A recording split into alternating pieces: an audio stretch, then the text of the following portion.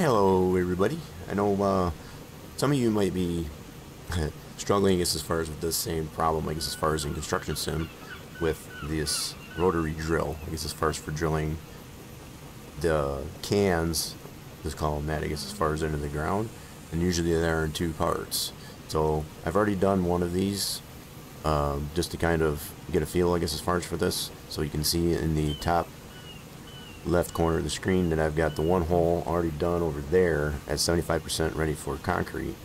So I already put the two cans that need to go into the ground via this rotary drill machine, and it is very, very frustrating. It took me a while, I guess, as far as to get this figured out, but I figure if nothing else, for my own benefit, I guess, as far as to know how to do this again if I forget when I get another one of these types of tasks to do. Might work for everybody else too. So jump right into this thing. I got this one semi already lined up, so we can see where the can needs to go based on the hologram. The yellow ring on that represents, I guess, as far as the fact that we need to pick up the can with the yellow ribbon around it, yellow stripe on it. That has a cutter on it so that it can actually drill into the ground, and then the other can is basically the extension of that. So that's how deep we need to go in there. We need to get the whole hole, this whole hole, for this one that we're doing, at 75%. Don't want to go much further than that, because if you do, end up having problems. So, okay, we're going to go through this one thing at a time. So probably a couple things to mention. You'll have to switch back and forth between driving mode to work the crane hook to be able to pick up the can, which is to our right of the machine, and then get that lined up, I guess, as far as with our hologram. That's more or less the first step. And then once we get that lined up, we got to get the auger and the whole chassis, which are two different components that are separately movable. You can move the auger like so, and then you can also move the whole chassis. Now, for whatever reason, this thing starts spinning, I guess, as far as on its own. It's not supposed to do that, but it's been doing that for me. I don't know if it's just the machine being glitched, but just to show, I guess, as far as you can move the whole chassis and the auger at the same time. Okay, I tend to keep the auger as far as up it'll go into the chassis, and I've got this roughly lined up with the hologram, and I'll probably still have to adjust it, tweak on it a little bit. But now we want to turn the whole machine this way first, and we're in drive mode right now, so we should be able to move the crane hook down.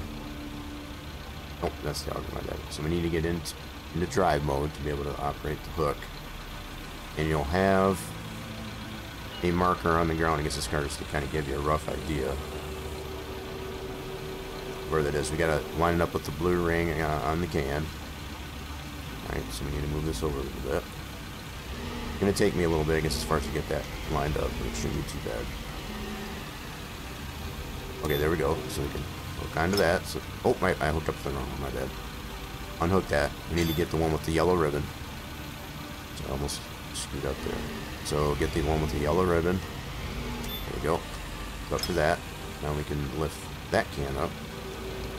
Get it straight, vertical, like so. Now, first step is to get this can lined up with that hologram over the hole. So swing it back over. Trying not to move the boom at all, as far as the boom chassis, all that stuff, and I'll keep it in that orientation entirely. Alright, that's over the hole. Now we got to line the whole chassis and auger just as far as over that can. This can be a little bit, this is the tricky part. This can get really frustrating. So once you get the green, okay, you should be able to do this. Okay, we're not quite lined up. It is giving me the green, I guess, as far as on the, but that's obviously like that. We see the white circle right there. We got to line that up over the can that we just placed. So the white circle that's on the ground, not the hook. In fact, I can probably move the hook up a little bit just to get it out of the way. Let's move that hook out of the way just a little bit. There we go. Now we got to get this white ring on the ground to line up with that can that we just placed. And this is where you'll have to go back and forth between drive mode. We're not quite up far enough all the way, so we need to move up the chassis. Oh, go back to drive mode. You'll find yourself having to do this back and forth between drive mode and the function mode. I guess it's okay, I got the augers not down too low.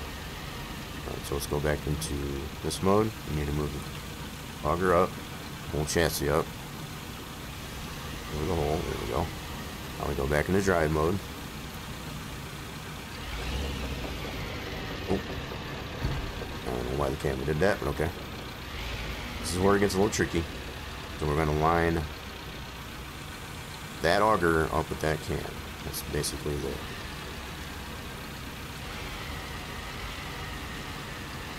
It is tricky. Let me zoom up a little bit. Come on, camera. Work with me. Okay. We're visually lining up, I guess, as far as that drill, as far as the actual auger over that can. Okay. It should be pretty good there. Alright, we need to move it back just a little. You'll find yourself, this is what was the difficult part for me, as far as to get it to line up just right. So we're getting that white ring, going back into each mode, between driving and operation mode, what do you call that? Alright, there we go, now we're hooked. So once we get the green, and it's already started rotating, normally it wouldn't do that, but if you find it's doing that, that's fine. Now that we're hooked to the can, and I've got all the functions, I guess, as far as up at on the right hand side of the screen. Now we need to move the whole chassis and the drill down there, and it's digging out the hole at this point. Dig it all the way down until the gets full, like so. Now we move the whole thing up, both chassis and the auger, at the same time. And then you'll see that the auger is full. So what you want to do is swing the whole thing away from the hole, and then basically to shake it, shake the auger to get all the dirt off it, like so. Now we'll swing it back over the hole and get the other can. And actually at this point too, we can bring the chassis down a little bit. Swing it over. Alright, so the augers all the way up. Let's bring the chassis down. Okay, we should be good with that. Now all we want to do is get it swung over here and pick up this other can. That's the extension for the one that's already in the ground. Alright, so now we should be able to switch back to driving mode to be able to get the operation of the hook. Bring the hook down. It's probably all the way up there, yeah. Sometimes it will reset. You know, just like with the spinning of the auger, sometimes it'll start on its own. Other times you'll have to, push the key manually, I guess, as far as to get it to spin. Okay, so line it up with this. Okay, I'm just using that white circling as far as my guide. All right. At this point, it might be just a little bit off. I might have to move. Oh, there it goes. Perfect. All right, so as long as we're hooked up to it, stand it up vertical, swing it on over the hole. Now we should be pretty good to go. See, we didn't move the whole boom, the boom chassis forward or backward at all. We kept trying to keep it exactly in the same spot. It'll save you a lot of time, I guess, as far as from having to get it lined up back again. So as long as you don't move the whole chassis forward or back, from the whole get up there, it'll save you a lot of time. Just get close to where the cans are, I guess, as far as over the hole, and that's all you'll have to do is just rotate. That's the thing I had to fuss with, I guess, as far as quite a bit. Now it's just a matter of getting the auger back lined up with this can, so we can do the same thing we did as the first one. So we switch over to this mode and we're good. Perfect. Alright, so that hopefully will help, I guess, as far as a lot of it. Try not to move the whole chassis if you can help it. Get the whole machine lined up, I guess, as far as over the hole, and as long as you can pivot just on the one axis, it gets as far as from the left to right to pick up the can and back over the hole.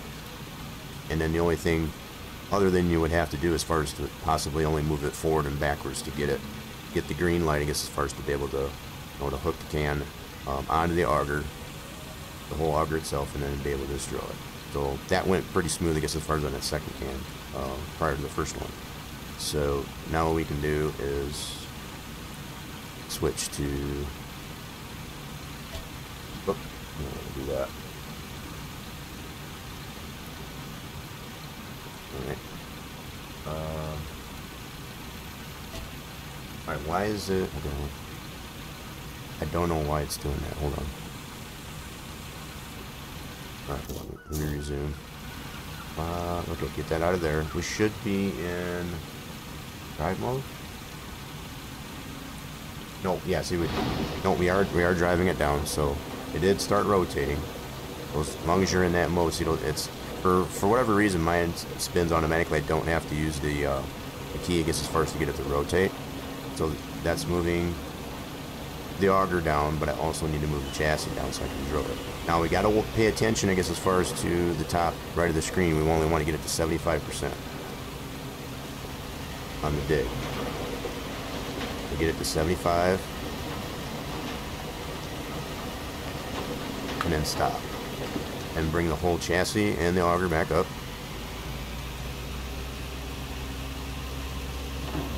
And it's going to have some dirt on it, so we'll do the same thing as far as to swing it over away from the hole. And depending on if it's rotating or not, you may need to stop it to shake it off. Back and forth, I guess, as far as on that. So it gives you that option. Okay, so we're cleaned off. Now we've got both holes are set, I guess, as far as that 75%. From this point, all you would have to do is just fill it up with concrete. And you can simply use just a standard cement mixer, and that's how you do it. I mean, I'm hoping this will help a lot of people that have probably struggled with this like I have, I guess, as far as to operate this machine. It's a very cool machine, and I was very tempted, I guess, as far as just to kind of understand how it actually works. So I hope that does help some people, I guess, as far as with it. I'm going to jump out of this thing. And yeah, so we got both of these holes for this marina project, I guess, as far as completely dug with the 2 sets of cans in each hole, and it's just ready for cement. Hope you enjoyed the video, and appreciate you stopping by and checking it out, and we'll see you again real soon. Later, everybody.